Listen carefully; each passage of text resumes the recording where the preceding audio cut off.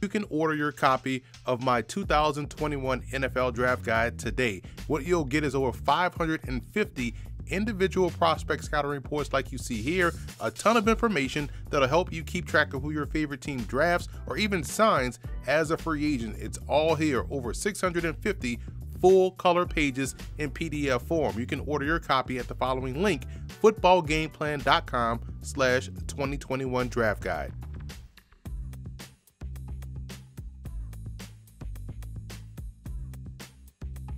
Emery Hunt, the czar of the playbook here with Football Game Plan Scouting, and you know what that means. The NFL Draft and CFL Draft for 2021 is rapidly approaching, and it's time to get into our prospect rankings for this year's draft class. And before we get started, let's take a look at what the grades that you'll see by the prospects actually mean.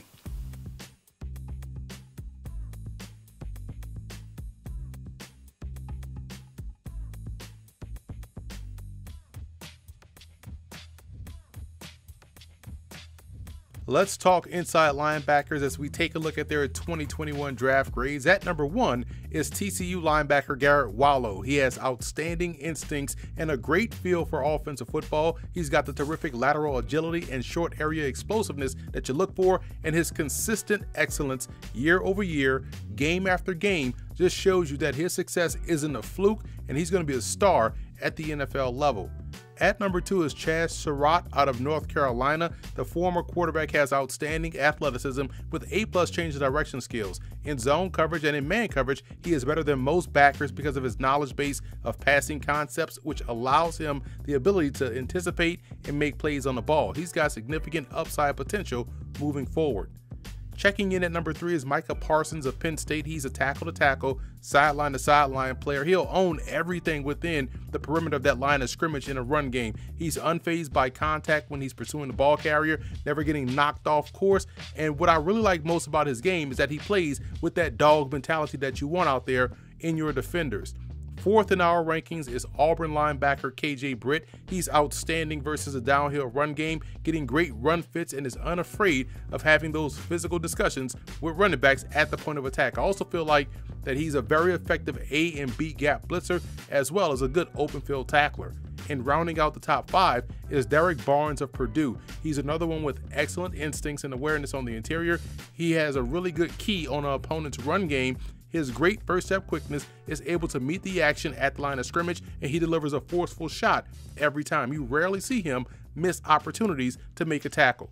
Here is a look at the rest of the top 10. Personally, I think the 2021 class is pretty strong at the top. Grant Stewart out of Houston plays with the level of kamikaze to his game.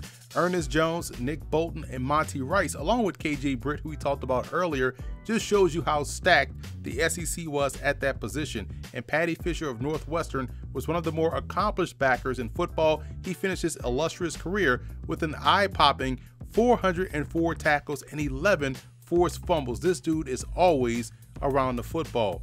Errol Thompson of Mississippi State is yet another stellar backer coming from the SEC this season. He's a bully type inside backer that gets really good run fits and also has excellent contact power. If he decides to fill a gap, just consider it filled. I think he has upside potential as a blitzer because of the aggressive nature of his game. Now moving on to prospects 11 through 20, and Cameron McGrone of Michigan is the prospect listed here who has some upside within his game. He gets an aggressive run fit every time, and I like how when he makes up his mind to go downhill, he does so violently. Trajan Stevens McQueen of Georgia State is a tremendous player at taking on blockers while not losing his path to the ball carrier. At times, you'll see him blow up both the blocker and the running back at the same time. And I'm a big fan of David Curry's ability in zone coverage. The linebacker out of Georgia Tech gets the right amount of depth in his drops and has the athleticism to carry routes down the middle of the field or the seam in cover 2. John Radigan of Army put together a fantastic senior season. He was able to parlay that into a Hula Bowl invite. Now Radigan just has a great understanding of the underneath passing game with regards to zone coverage and is always putting himself in the right passing window to make a play. Now rounding out the rest of our inside linebacker rankings with prospects 21 through 28, we talked about Radigan already, but how about Richard McBride of SMU? He's very light on his feet, good fluid athleticism for an inside backer, and one who can run with both backs and tight ends, and in some situations, carry wide receivers down the seam in zone coverage. Just an overall impressive group of linebackers, in my opinion, in 2021. So that's it for this edition of Football Game Plan Scouting. I'm Emory Hunt, the czar of the playbook. Be sure to follow me on all of my social media accounts. And don't forget to check out and subscribe to the Football Game Plan Network located at youtube.com/footballgameplan. Also subscribe on iTunes to Football Game Plan Podcast and leave us a 5-star rating. That's where you can find our Scout Team podcast, and keep it locked every Thursday at 6:30 p.m. Eastern Time on the Game Plus Network for our Scout Team show, where we will have a lot more of NFL and CFL draft related content coming down the pike.